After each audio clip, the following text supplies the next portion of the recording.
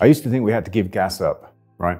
That we had the answer for green electricity. We could make it from the wind and the sun. We could put it into the grid and replace electricity from fossil fuels. But we had no answer for gas. We had to give it up. That all changed in 2010 when we brought green gas to Britain for the first time. It was made in a way that had its own problems from either food waste or energy crops. So we went looking for a different way to make green gas. And we found that grass was the ideal fuel source.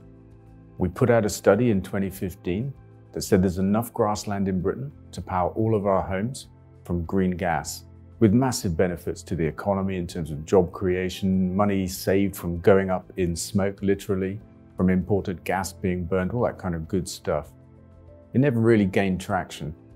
So a few months ago, we asked Imperial College to revisit our work, to crunch the numbers around the number of homes in Britain, the amount of grassland in Britain, what it's being used for, what it could be used for, and what the benefits of a national green gas program could be.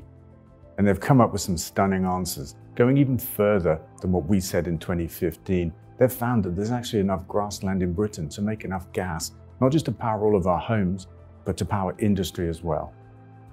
Incredible.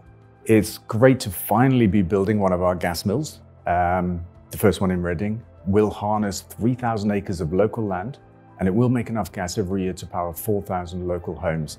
And it will serve as the perfect example of what it is that we've been talking about all of these years, and how actually we have the answer to the problem of decarbonizing the heating of our homes, and it's literally underneath our feet.